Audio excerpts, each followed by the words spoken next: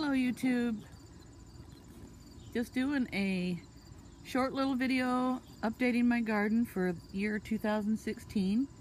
I haven't done a video in a long time. I've been really busy with personal family matters, so this is just a short little update. I kept my garden really small this year because I didn't have time for it. But I'll give you a little view of what's in here. All I have is 2 tomato plants, 1 eggplant, some okra, a couple of Swiss chard, and some squash. I grew a spaghetti squash this year, as you can see. There's a few.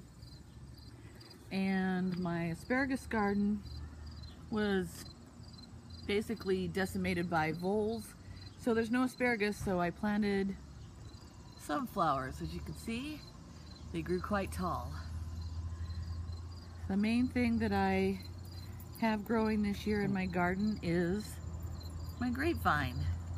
This is my arbor, and the arbor is just covered all over with this grapevine. And this year the grapevine has a lot of grapes in it. Let's see if I can find a little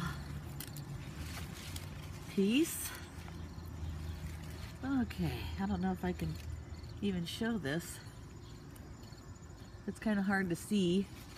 I'll go up underneath and show you what it looks like from down here. There we go. I don't know if you can see all of them.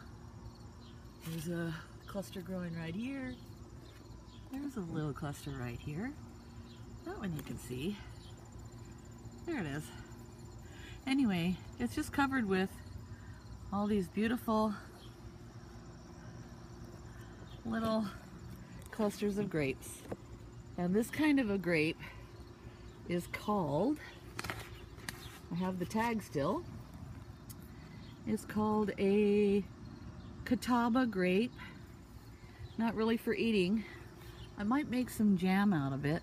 I don't make wine, so I'll have to use it for something. Anyway, that's about it for my garden this year. I don't really have that much going on. I'll try to make another video before the end of the year. See you later.